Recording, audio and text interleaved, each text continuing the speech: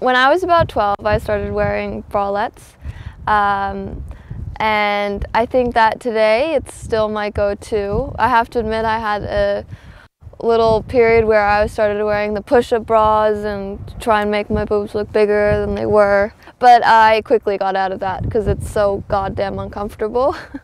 I just think for me any type of bralette is comfortable, and the ones at Beldona just fit me so perfectly, and they don't push up against me too much, and they're not, doesn't feel like I don't know, like wearing a corset, I guess. I feel like that's sometimes the issue with bras or bralettes if they're too tight. So it's perfect.